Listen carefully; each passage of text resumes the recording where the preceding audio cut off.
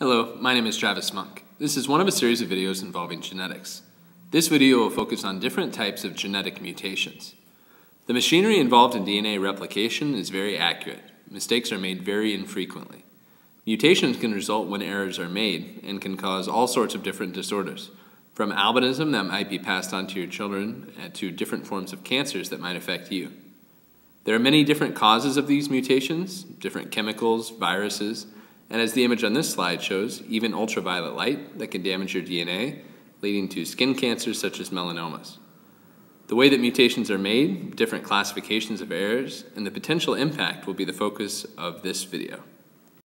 Before any cell divides, through mitosis or meiosis, it needs to copy its DNA. Your DNA is about 2 billion bases in length, so the process takes quite some time.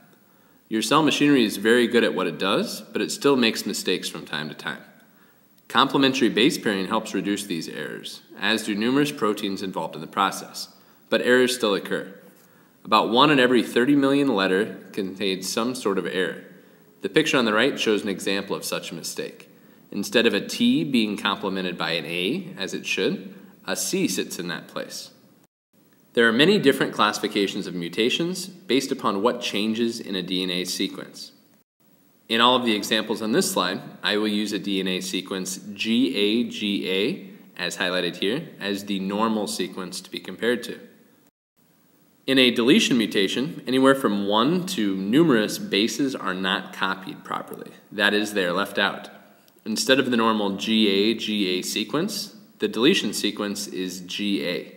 Notice that there is a GA that's missing in this particular sequence because it was not properly copied. In an insertion mutation, a segment of DNA is copied 2 or more times. Instead of the typical GA-GA sequence, you find GA-GA-GA. Note that the chunk of the DNA sequence, GA, is listed 3 times instead of twice, as it was in the original sequence. The original letters here are shown in purple. With an inversion mutation, a chunk of DNA is flipped upside down, hence the name inversion.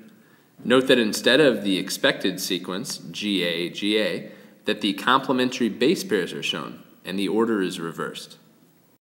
Substitution mutations replace, or substitute, 1 or more letters of the original DNA sequence. In this depiction, the sequence changes from GAGA to GGGA. Note that the first letter of this typical sequence has been changed into a G. The previous slide showed the different types of mutations using letters. This slide shows what these can look like on chromosomes themselves, and might be helpful to gain a better understanding of what occurs in these different types of mutations. Other than the classifications that were mentioned on the previous slide, there are other ways to describe the effects that different mutations can have. Point mutations, highlighted at the top of this slide, affect only a single base in DNA.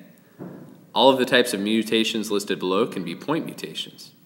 In addition, many examples of mutations from the previous slide, deletion mutations, insertion mutations, and substitution mutations, can also be point mutations. The key factor, again, is that only 1 letter of DNA, 1 base, is affected. Silent mutations, highlighted here, are named quite appropriately. They are silent because the effects cannot be heard, so to speak. While there is a change in the genetic code, the amino acid that's produced is the exact same. This is possible because of the redundancy in the genetic code. Note that the box sequence GTA changes to GTT. Both amino acids that are produced, however, are valine. A missense mutation is a particular type of substitution mutation. When this type of mutation occurs, the amino acid produced is changed from one to another. When CCC, which is normally produced as proline, is changed to ACC, which produces threonine, the protein that is produced is changed by only 1 amino acid. Finally, there is a classification of mutation that can result from insertion or deletion mutations that's called a frameshift mutation. In frameshift mutations, inserting or removing bases that are not in a multiple of 3 throws off the manner in which codons are read. Another type of substitution mutation is called a nonsense mutation. Instead of producing a different amino acid, when a nonsense mutation occurs, a stop codon is coded for.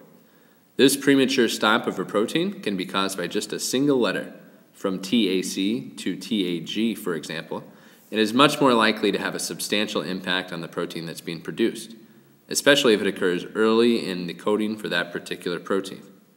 In this particular example, 2 letters from the original DNA sequence were removed, a T and an A, boxed in this slide.